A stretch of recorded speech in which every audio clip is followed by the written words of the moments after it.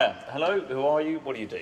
Hi, so I'm Maya. I work at the Innovation Unit in Geneva. Okay, and what are you here for today? What is this? What are we looking at? So today we're looking at a clinical decisional support system. It's called MSFecare. So it's MSFecare is an electronic clinical algorithm and recommendations. Basically, it started off as a paper algorithm. Okay. So it was developed using evidence-based. We wanted to improve on the IMCI guidelines that existed and providing an MSF standard level of care in the field.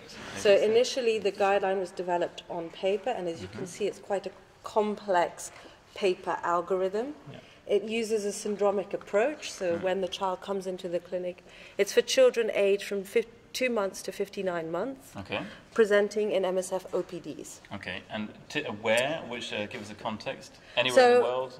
Well, eventually it could be anywhere in the world. It is under as a pilot phase at the moment. And where are you testing it? And the first pilot was done in the Democratic Republic of Congo, and then we will be doing it in Central African Republic. Oh, not the easiest places to Not the easiest places. Yeah. Okay, so you started with paper, but now you're moving on. You've gone digital. Yeah, so this paper algorithm was translated into an electronic algorithm on a tablet. And the idea is to be able to guide the clinician through the consultation process. Okay. Now, when it was translated into the electronic algorithm, it was to take the clinician through the process, but obviously not in the linear form of the paper, because you do not want to disrupt the consultation process when you are assessing the child in front of you. So in the algorithm itself, it goes through a non-linear process. So the first part of the algorithm is the triage. So if the child comes in with danger signs, it takes them through.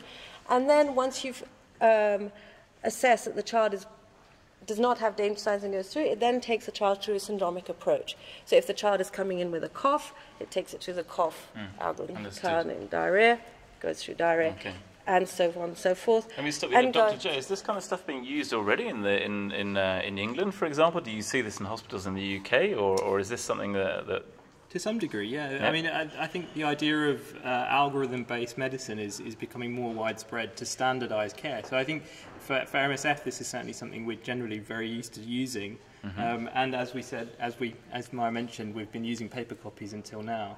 Yeah. I'm interested to know, with the electronic version, have you trialled it with staff? Does staff find it easy to use? Yes, we have trialled it in the Democratic Republic of Congo. They had a one-day training on this. Initially, they reported that it was a bit difficult, but after a few hours of using it, they found that it really helped them through the consultation process. I would like just to mention one thing. This is much more of a syndromic approach. So actually the algorithm, the development of the algorithm itself is very innovative. We often have clinical guidelines that we find on the field, which are very disease-specific, but they don't take you through a syndromic approach with the child in front of you or presenting with the symptoms in front of you. So the actual development of the guideline was very innovative in itself to produce a syndromic approach guideline, but then the second part was to translate this into an electronic application. Fantastic. And so what's next? And so pilots.